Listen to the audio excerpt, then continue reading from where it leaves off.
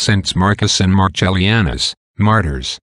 Marcus and Marcellianus were twin brothers of an illustrious family in Rome, who had been converted to the faith in their youth and were honorably married. Diocletian ascending the imperial throne in 284, the heathens raised persecutions. These martyrs were thrown into prison, and condemned to be beheaded. Their friends obtained a respite of the execution for 30 days, that they might prevail on them to worship the false gods.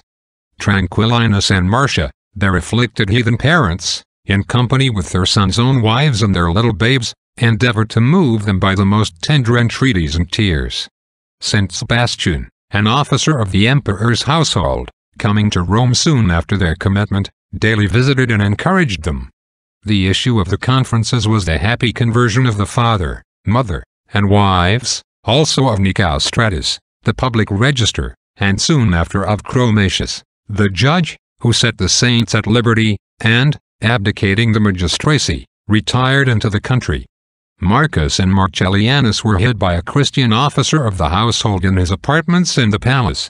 But they were betrayed by an apostate, and retaken. Fabian, who had succeeded Chromatius, condemned them to be bound to 2 pillars, with their feet nailed to the same. In this posture they remained a day and a night, and on the following day were stabbed with lances. Reflection. We know not what we are till we have been tried. It costs nothing to say we love God above all things, and to show the courage of martyrs at a distance from the danger. But that love is sincere which has stood the proof. Persecution shows who is a hireling, and who a true pastor, says Saint Bernard.